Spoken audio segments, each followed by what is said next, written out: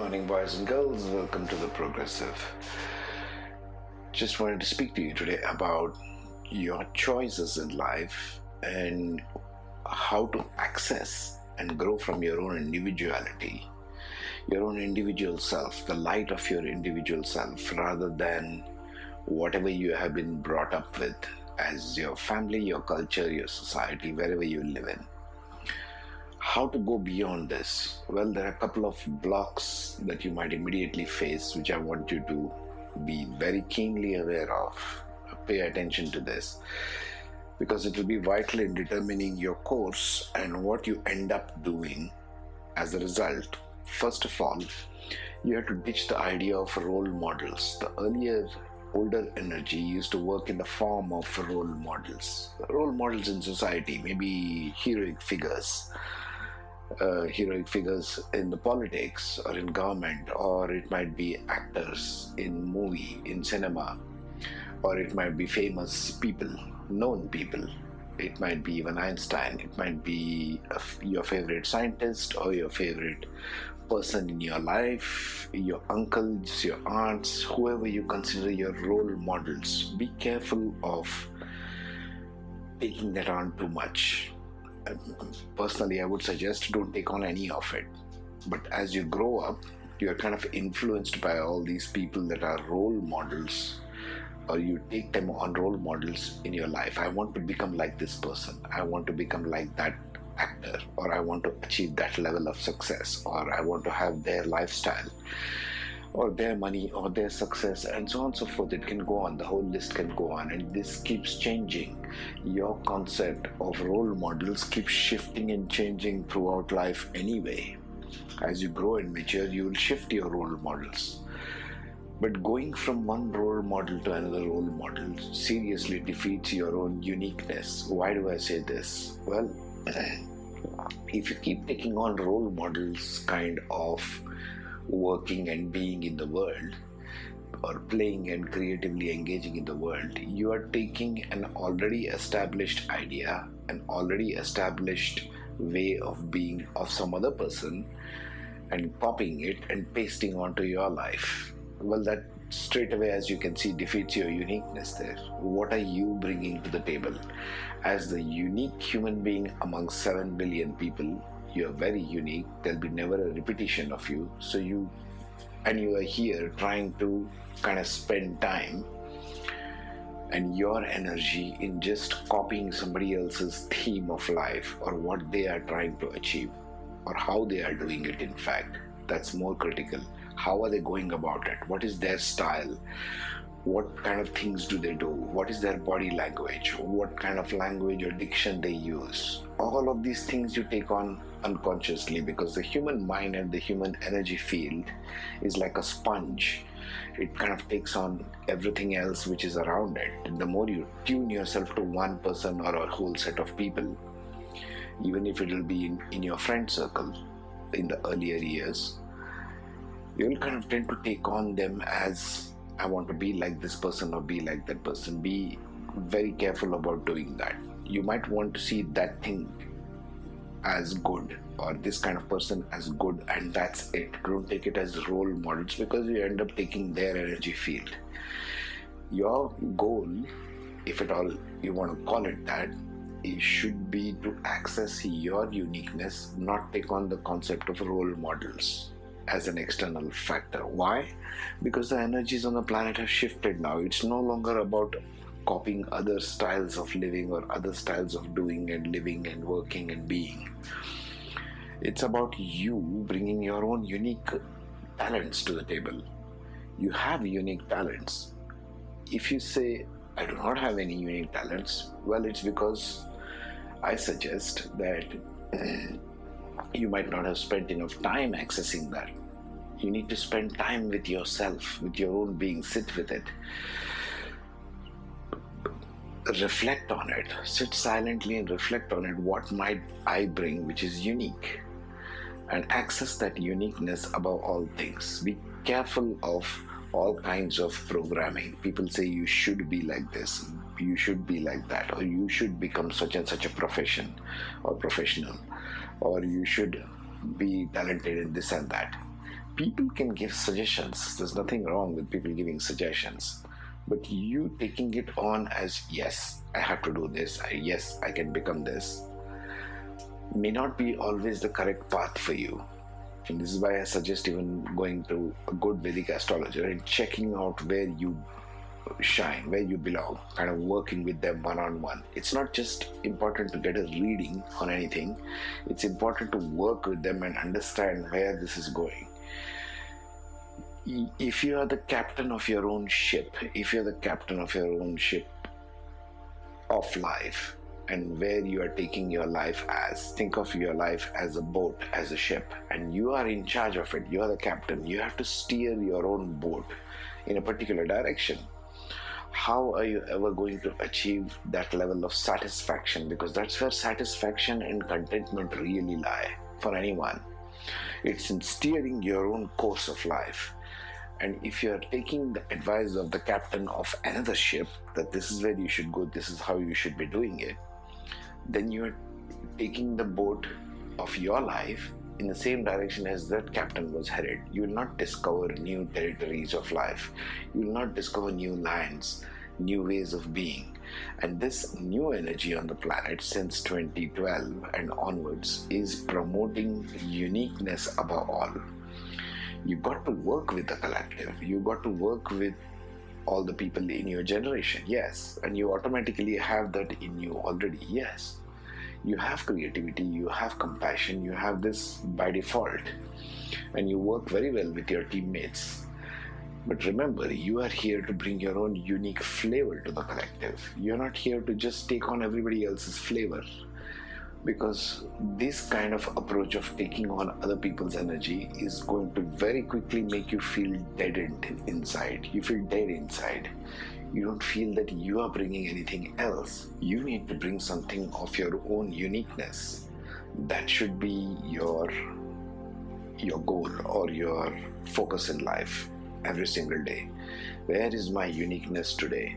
Where do I bring these person that I am and whatever this new day is bringing in my life, and how do I go from there?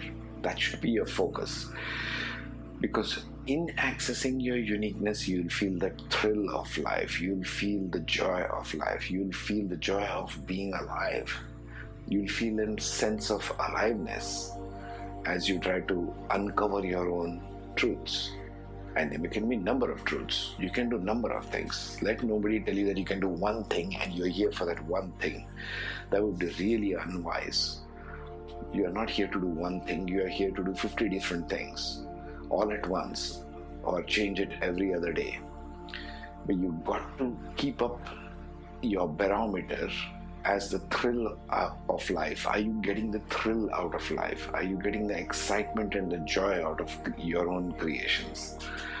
That will be the sign that your body will give you. Your body will tell you whether you are finding thrill, you are finding action. Your brain will generate juices. You will find more creativity like springing forth from inside your body, and you will want to carry that out. For what? Not for generally changing the society or changing this or that, but generally feeling the thrill of life. You've got to work from the place of thrill and excitement, because those are the things that your soul is bringing forward to you for you to see and work with and enjoy with. So this is where work and play kind of become blended in your life. If you start working this way without any role models, without anything, just think of them as all are humans as equally as you were, which is a fact. Every single human, doesn't matter which guru it is or which teacher it is or what role model you take on, they are all just equally as human as you are. They have just decided to chart their own course and get the thrill out of whatever they are doing or whatever they ended up believing in. Be careful of beliefs. Be careful of taking on anything as I believe so and so, I believe so and so. Beliefs are just your thought structures which are fixed in nature. You want to take comfort in them. Those are your comfort zones. Every single time a human being takes on beliefs, remember this, it is going to be shattered. Your beliefs are not what you are here for. Your beliefs are not what your soul is come here to live as. Soul has nothing to do with belief. Life energy as I spoke of in other podcasts, has nothing to do with beliefs, nothing to do with ideas, nothing to do with concrete structures of any kind. You are here as a flow of life, so you must learn to go with that flow. And one of the key things you've got to delete out of your brain is all these things that you have taken on as role models. Don't let anybody be your role model. You be your own role model. You try to outlive yourself every single day. You try to build upon your own stuff, what you created yesterday, and try to make them better. You're trying to always rekindle your own internal fire, so to speak. You're rekindling your own fire of creativity. Creativity is like a fire in your belly. It needs to rise. It needs to shine by itself. It doesn't need permission of anybody for you to sit and shine wherever you are in your life. Your creative energy and your self-expression and your self-worth will come as a result of you trying to engage your own sense of self-worth, your own innate sense of creativity, your own innate sense of well-being. That's where well-being comes from. That's where good health comes from. That's where your joy comes from. You trying to be able to ignite your own soul into complete manifestation, as in you're bringing from you to the outer world. If you are a piece of fire, a soul fire, all you're trying to do, or your soul is wanting you to achieve in this life, is to have that burn the brightest possible, in the most joyous way possible, in the most illuminating way possible. You're bringing that forth for everybody to see, and for you to see and enjoy that. One of the things you need to remember, whenever you start shining like this, you will attract a lot of people around you. You will attract radiance, you will attract connection, you will meet different kinds of people, maybe different to the ones you took on before. It's important for you to remember this, because then this radiance will be magnetic. It will be attracting all kinds of people around you. And that's your sweet spot. That's your sweet spot. That's your energetic sweet spot. You need to be, work, and do from that kind of a spot in yourself, because that will feed you. That will energetically feed you. It will nurture your mind, it will nurture your heart, and you will feel alive and you will be healthy.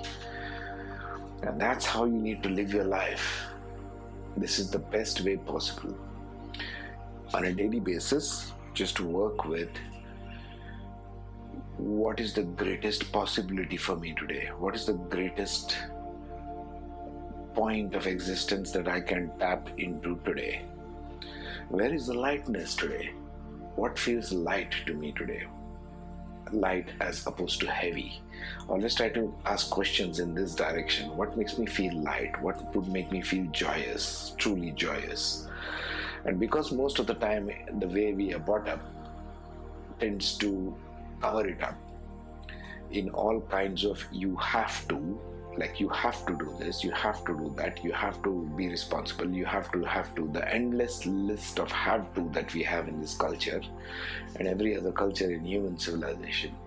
That covers up that light I spoke of, that covers up your internal fire. Essentially, if you want to access your internal fire, you've got to break out of all the family dramas, you've got to break out of all the relationships, you've got to break out of all the role models or roles that you take on. People take on roles and just become entrapped by them. Remember, roles are nothing but roles. Doesn't matter who you are. You might be called an engineer, doctor, lawyer, accountant, or something in profession, or you might be called a brother, a sister, a parent, a mother, a father in role. Those are just roles. They have nothing to do with who you are as a soul. As a soul, whatever you bring forth could be only that which you know to be uniquely you, that which ignites your fire, that which ignites the internal eyes that you have.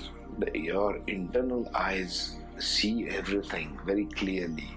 You need to access that level of clarity. That should be your target. Your own internal level of clarity and awareness, if you want to call it that, should be such that you don't need to ask another person. You will go beyond doubts that way. Going beyond doubts is what your working style, being style should be in this world. Because if you're going beyond doubts, then you're really going beyond anybody else's teaching or preaching, anybody else's learning or unlearning that might be offered to you. Lots of things will be offered to you by the way of education, by the way of being, how to be this and how to be that and how to achieve this and achieve that. Good ideas, but that's all they are. They're just ideas of other human beings.